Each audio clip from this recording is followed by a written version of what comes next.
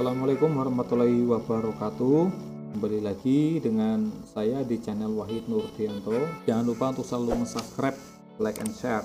Di sini saya akan membagikan tutorial bagaimana caranya untuk mereset akun pendidik dan tenaga kependidikan di platform Belajar.id. Pastikan Anda mengikuti langkah-langkahnya dan jangan skip ya sampai akhir. Langkah pertama, buka Google Chrome, kemudian di bagian URL kita ketik Belajar.id, kemudian enter. Pilih link yang bagian atas yaitu akun Belajar.id Kemendikbudristek, kita klik. Di bagian akun Belajar.id ada beberapa menu yang ditampilkan. Kita fokus ke bagian untuk admin sekolah. Kita klik masuk ke portal admin. Di sini kita diarahkan untuk login ke portal admin Belajar.id. Pastikan gunakan akun belajar untuk bisa masuk atau login. Kita klik di bagian masuk dengan akun Belajar.id ya. Nah, di sini saya menggunakan akun saya sendiri, Wahid Nurdiyanto 21@guru.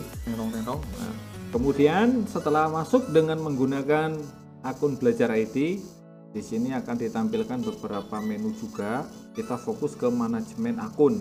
Kita klik data akun Belajar.id. Kemudian arahkan mouse Anda ke akun Belajar.id di bagian akun pendidik dan tenaga kependidikan. Nah, di sini ditampilkan beberapa akun ID ya. Nah, kita pilih ke menu aksi. Nah, di sini kita tentukan nih mana yang mau direset. Ini contoh punya saya ya, akun belajar saya. Kita klik reset. Nah, ini ada beberapa cara untuk mengganti password. Ada yang menggunakan password random, ada pula bikin password sendiri. Oke, kita mau bikin password sendiri, klik kemudian lanjutkan. Nah, pastinya password tersebut harus ada gabungan antara huruf dan angka, dan di bagian depan atau di bagian awal password tentunya harus kapital. Nah, saya contohkan seperti ini, P nya besar nih, P payung. Jadi dikasih huruf lah misalnya 21. Nah, apabila password tersebut memang direkomendasi, pasti akan muncul tombol lanjutkan berwarna biru.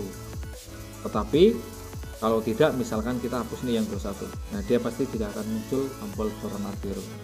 Tombol berwarna biru berarti sudah direkomendasi dan kita bisa melanjutkan. Oke, seperti itu saja cara meresetnya. Semoga bermanfaat. Wassalamualaikum warahmatullahi wabarakatuh.